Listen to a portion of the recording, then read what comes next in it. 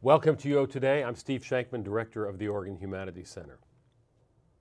We're speaking today with Brian Turner, a poet and guest of the Creative Writing Program, who will be reading his work on campus. Brian Turner earned his BA at California State University, Fresno, and his MFA right here at the University of Oregon.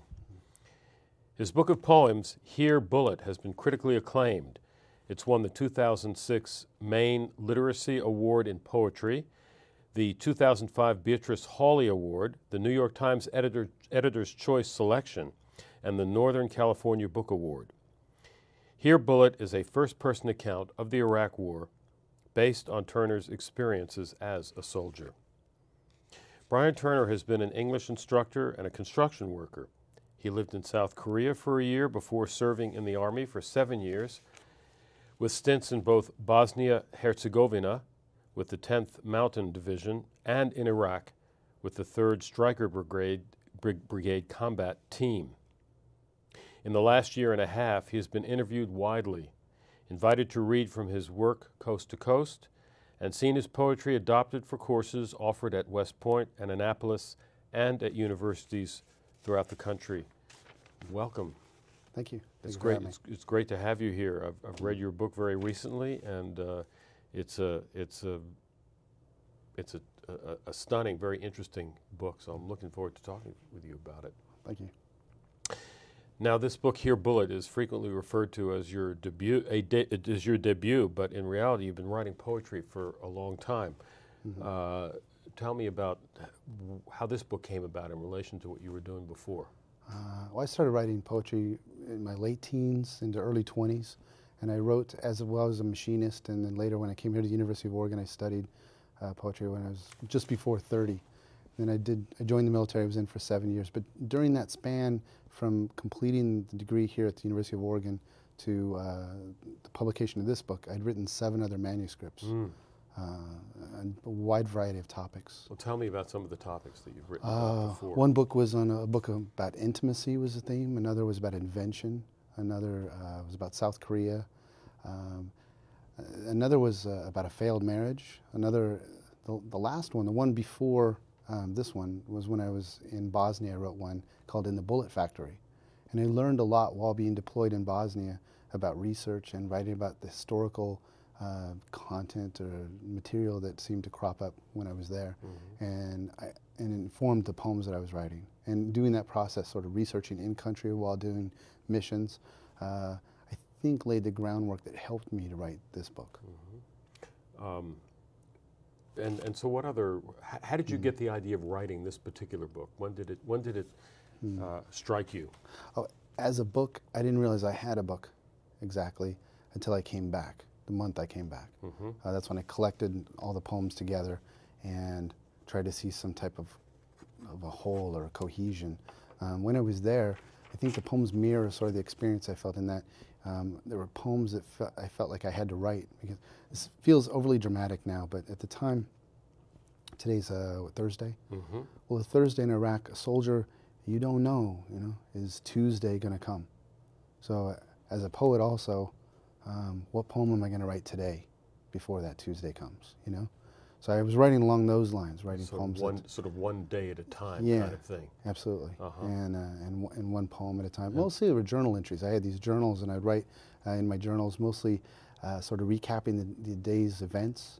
Maybe a situation came up, and I would draw diagrams of the event, where people were, what had happened, sort of wargaming what had happened, so if something similar came up later, I might be able to react better. And also to sort of journal and remember what had happened. As I'd fill these up, I'd send them back home. Sometimes a few lines of poems would come out, or an entire poem would develop from that journal entry. So so it didn't strike you until after you'd come back, then in fact you had a book here? Not part of your consciousness? It's hard to recall. It really wasn't, like making a book really wasn't sort of on my thinking, because I really just wanted to get home. Right. But I had been sending a few of the poems back home. A couple of them had been published when I was, not sort of unintentionally, because I was sending them to someone because he'd asked for them to see what I was writing, and then he published them. So it was a really nice gesture. But yeah. Did your comrades in arms know that you were writing poems? No, they didn't. Uh-huh. I didn't share that, and a lot of people sometimes wonder about that, and I can understand, but I felt that a lot of the soldiers that I worked with wouldn't take the time to sit down with the poems and see what they're about, because I think, and I since found out that that they would find them interesting and find them accessible and something that they could get into, not what they think, perhaps what the word poetry meant to them before. But while I was there, I was Sergeant Turner, and it felt to me, it was important to me to have that sort of veneer or that persona, so that people would trust me that I was going to go into the door, because I was a team leader, and team leaders lead from the front in my unit. So that means I have to go in the door first, and I wanted to make sure that the guys following me in had trust in me, that I would do what I had to do. So why would the fact that you were a poet somehow tarnish your image or complicate the situation? What was your thinking, that you might have ulterior motives about why you were there? Or Yeah, I think it was more along the lines that it can be seen by some as sort of a flowery art. I see. And that the domain of poetry a lot of times is limited in the public, in the larger public perception, as being a certain type of poem about a flower, a tree, very sensitive, very emotional, things like that. Not hard-nosed and tough and difficult, which of course is also the domain of poetry. And from what I found, that's really the domain of poetry, is find out those difficult things in life. How do we deal with them? So tell me about your own models. I mean, were you thinking of any war poets when you were writing these? I wasn't specifically thinking them in my mind as I was writing the poems, but I know deep down some of the things I'd done here at the University of Oregon and prior to that, some of that study had sort of sunk its roots in the sense that Bruce Weigel, Yusef Komunyakaa, Wilfred Owen, Rupert Brooks, Walt Whitman with his Care for the Wounded, and the hospital poems and things. Some of those things were like really deeply rooted, so there has to be echoes, I would think, if you look at my work. So let's see, you entered the service, I think it was 1998? Is that right? Yeah, February of 98. And that was long before September 11th. It was long before Iraq. If you don't mind sharing with us, what compelled you to serve your country in that way? There are quite a few reasons, because it's one of those difficult decisions in life, and oftentimes I found that those include a wide variety of, and there's one reason that I hope you'll understand, I respectfully keep to myself, and I don't really share. But there are other parts that that definitely fed into the thinking process. For example, my father had been actively in the Cold War with the U.S. Army, flying over Russian airspace and things like that. My grandfather had been a Marine infantryman in World War II, and had pretty much served in most of the major battles of the Pacific Theater, Guadalcanal, Iwo Jima, things like that.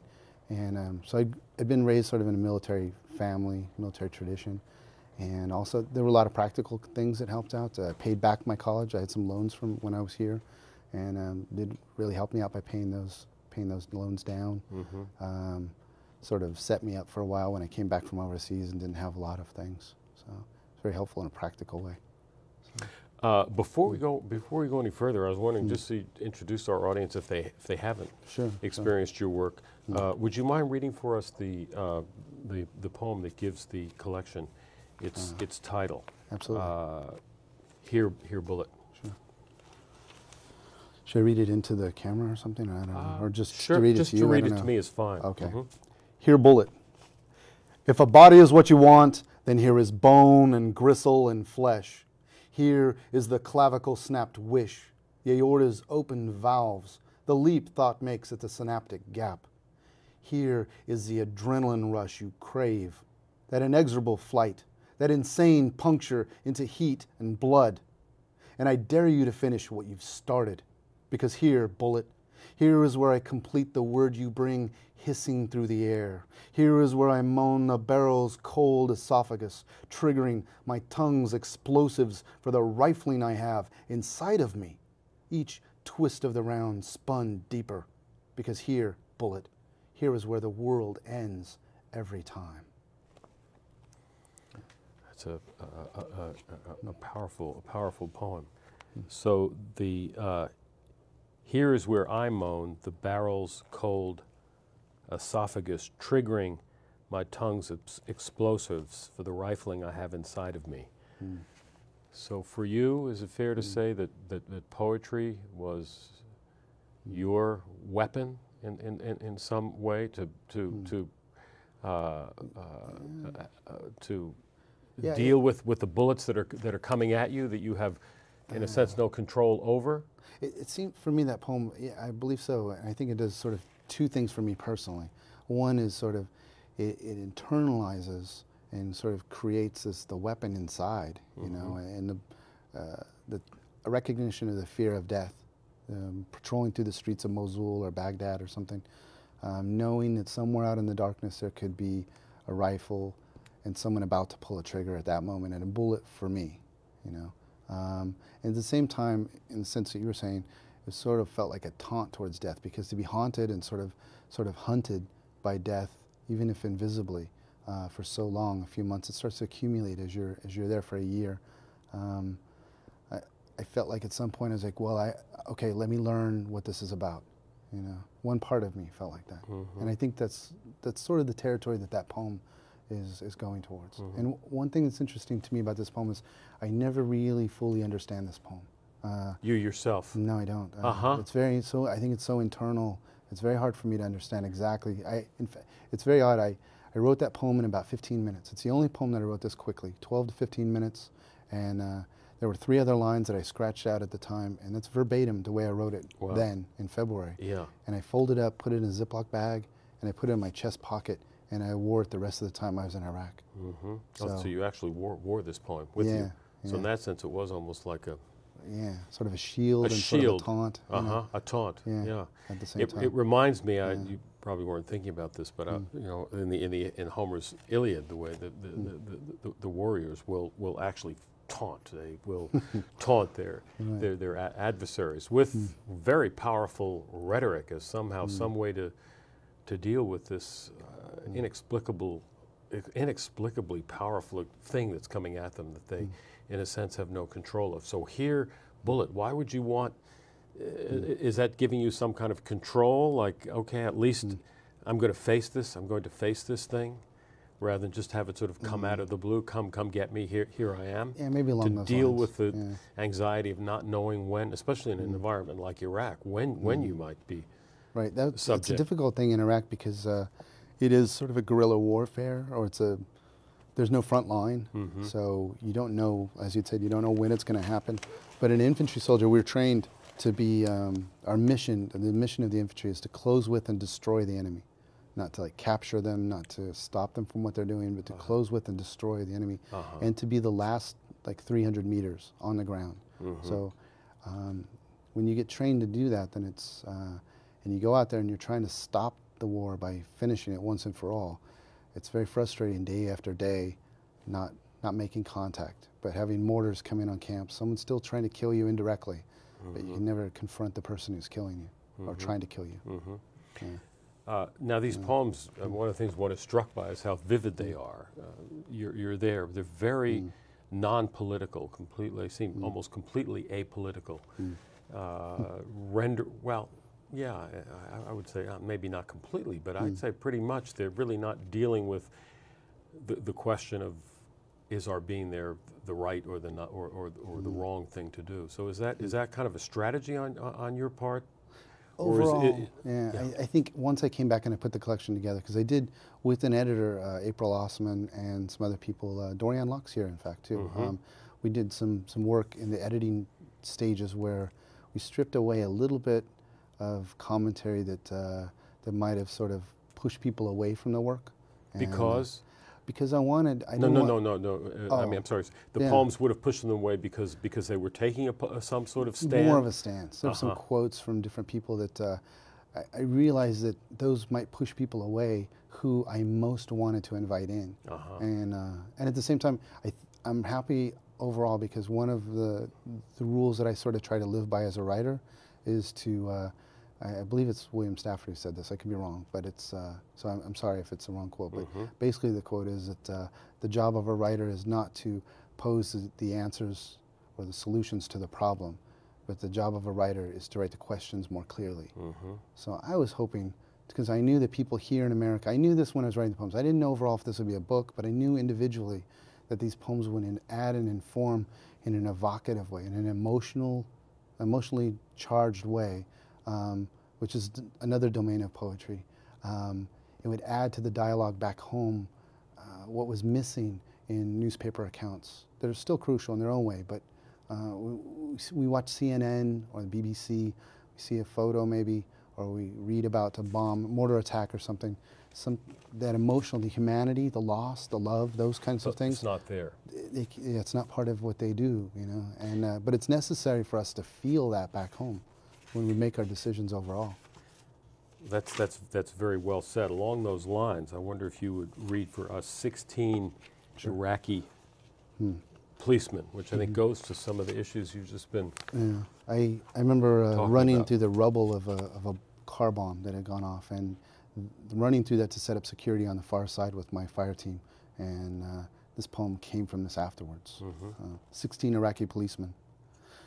The explosion left a hole in the roadbed large enough to fit a mid-sized car. It shattered concrete, twisted metal, busted storefront windows and sheets, and lifted a BMW chassis up onto a rooftop.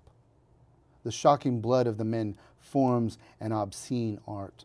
A mustache alone on a sidewalk, a blistered hand's gold ring still shining, while a medic, Doc Lopez, pauses to catch his breath, to blow it out hard so he might cup the left side of a girl's face in one hand gently before bandaging the half gone missing. Allah must wander in the crowd as I do, dazed by the pure concussion of the blast, among sirens, voices of the injured, the boots of running soldiers, not knowing whom to touch first, for the dead policeman cannot be found, here a moment before, then vanished. Well, that's very powerful. It's not the kind of thing we hear about in the news, is it? Yeah, because a blistered ring still shining. Yeah, and the mustache is right. Yeah, very powerful. Yeah, the blistered ring still shining. Because it connects. You know, I mean, you realize, wow, there's a family. There's love there. That was a commitment to a marriage. You know, but now torn asunder and pieces and destroyed completely. You know. So Allah's wandering in this crowd, maybe. Maybe he's not even there. But right.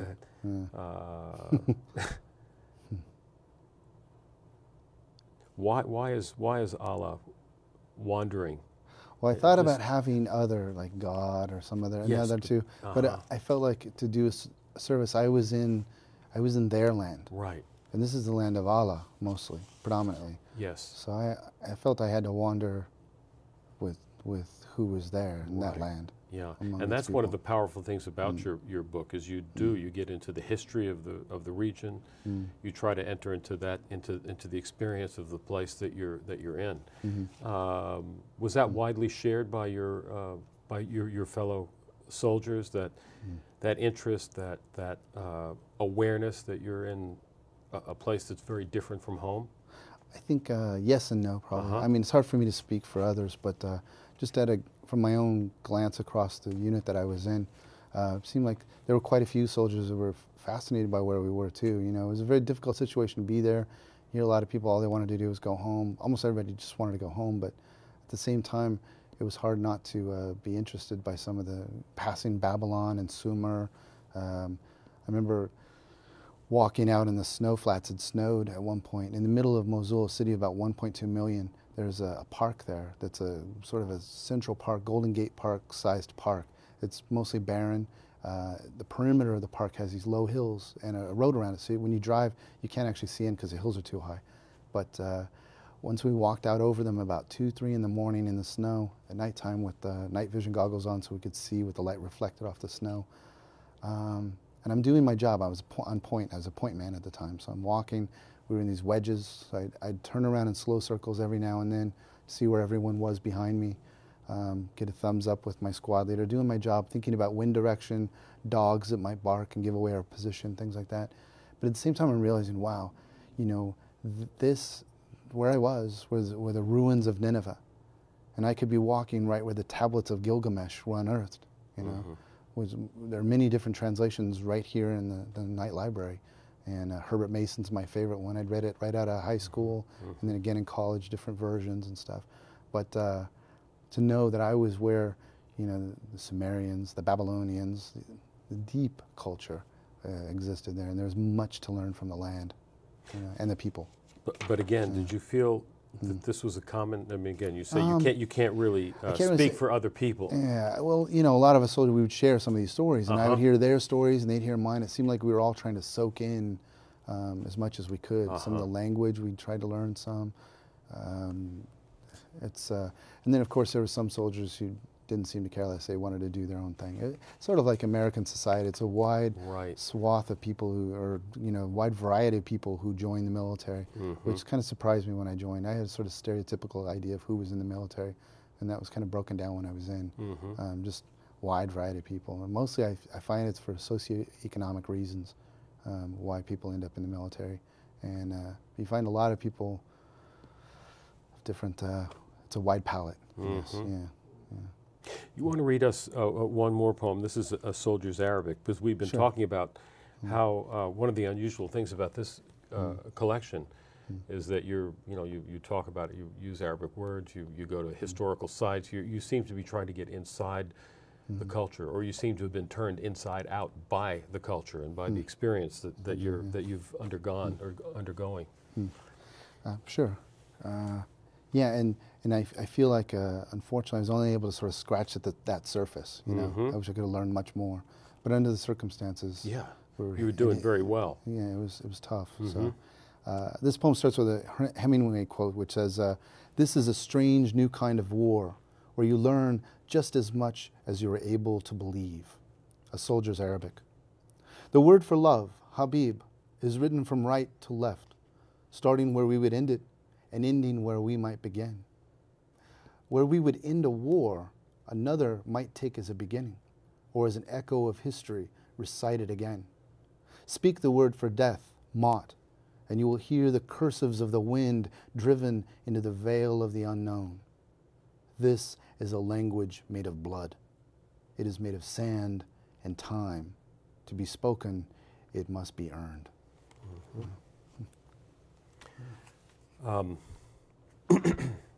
Where we would end a war, another might take as a beginning or as an echo of history recited again.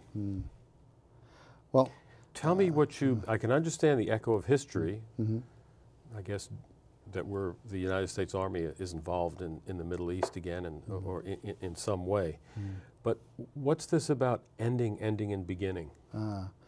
Well, when the President of the United States stands on a ship and says, I see. You know? But that was really the beginning, because now the war's really started. As I came in and we relieved the troops who were in the initial invasion, and we saw plenty of action and damage and inflicted on our unit and other units with us, and the unit that followed after us saw even more than we did. You know, this is in the initial the initial. Yeah, we came stages. in November to December of 2003. So the invasion had already happened. So we came in several months later. We ended up being the replacements for the initial invasion force. I see. And you thought it was over? No, when you went? No, I didn't. But, and I went in prepared, thinking that we were still going to have to deal with combat. And what we found was that it's a war of attrition at this point for who can be. I should back up. Casualties are being sustained when we went there that I believe, I don't know the numbers exactly, that exceeded the group prior to us. And then the specific unit that replaced my unit, saw even more action than we did. And that was, second year into the war. And so that idea of where we might feel as an ending, another Iraqi insurgents or freedom fighters, whatever you want to call them, might find as a beginning. This is something that's being started. And then as an echo of history, sometimes I ask I teach in a junior college down in Fresno, and I remember sitting there with about 20 or 30 students and asking, okay, when was the last time when we were in Iraq, or dealing with Iraq, or fighting with Iraq prior to 2003? And it'd be silence. And maybe one student back, 1991, 92, like that, right? Well, it's such a short memory, And We had different dealings during the Iran-Iraq war as far as helping with advisors and chemical weapons, things like that. But let's just talk about imperialism in a way. If I was an Iraqi, how do I get to this? In 1991, there was a war. But in 1948, it wasn't America, but it was an ally. It was Britain. There was the Watba uprising, and there was the bombing of a bridge by the British and stuff. In 1918 and 1925, pushing into 30 or so, there was a British protectorate in the northern part of Iraq, and it goes further back. And 1925, 1918, my grandfather was born in 1924.